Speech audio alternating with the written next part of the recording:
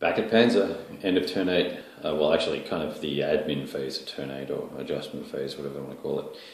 Wanted to talk to you real quickly about close assault and hand-to-hand combat. I just went through my first exercise on that and decided that I thought I knew what I was doing and then quickly realized I didn't.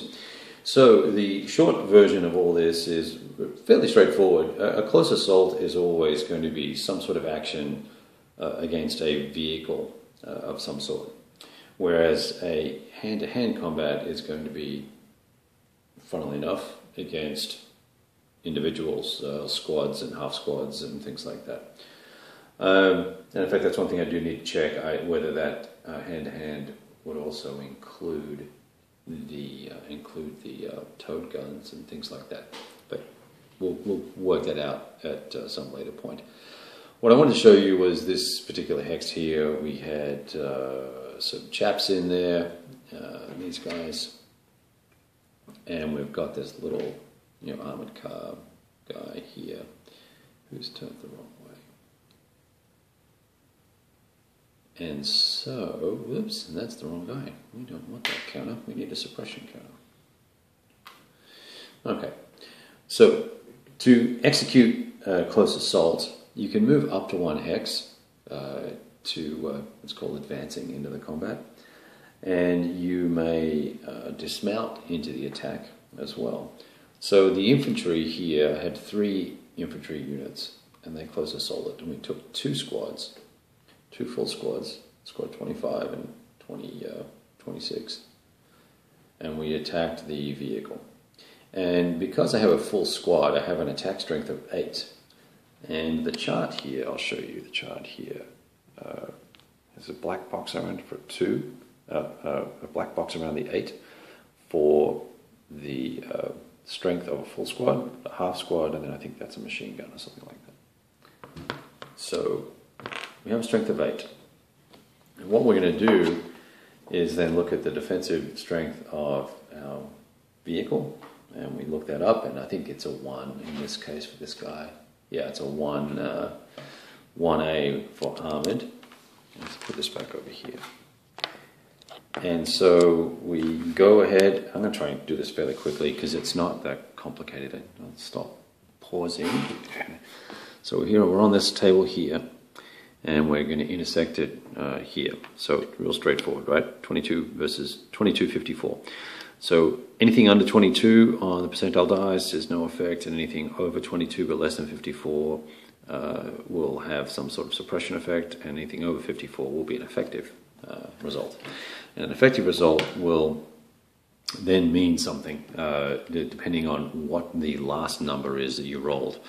So if it was a 5, it'll mean something. If it was a 9, it'll mean something. And if it's a 1, it'll mean something. There are different results for the second digit, depending on what you roll.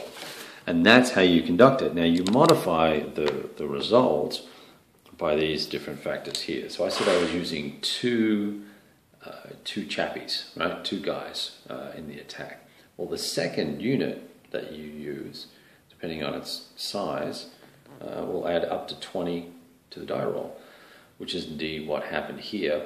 We had a second squad, and so that popped us up and gave us a nice result. Unfortunately, it was only enough to suppress the unit, so it didn't have any further effect. We also added in the experience level of the units over here. You can see there's hand-to-hand results and close assault results over there. You add modifiers based on whether they're elite or seasoned or green or whatever the case may be. And that's how you go about doing that. And you do the same thing on the hand-to-hand modifiers. We're using using the numbers across here, and we just cross-index the result. And in this case, what happens is both sides get to attack the other side.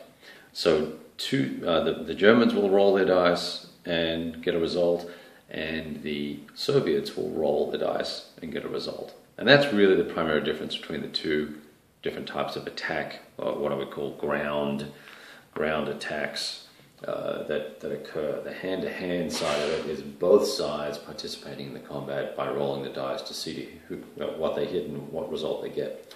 And the result we got here was suppression and an effective result, which means that this unit is eliminated, and these guys received a no result, so that nothing happened to them, they weren't suppressed or anything else. You don't have to check on whether you advance into the hex or not, but obviously with that vehicle still there and being suppressed, we would not be advancing into that hex.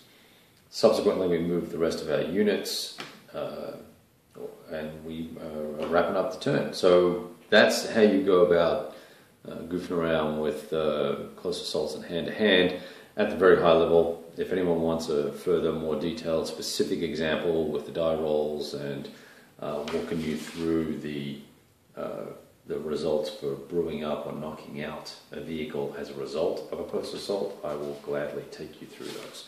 Talk to you soon.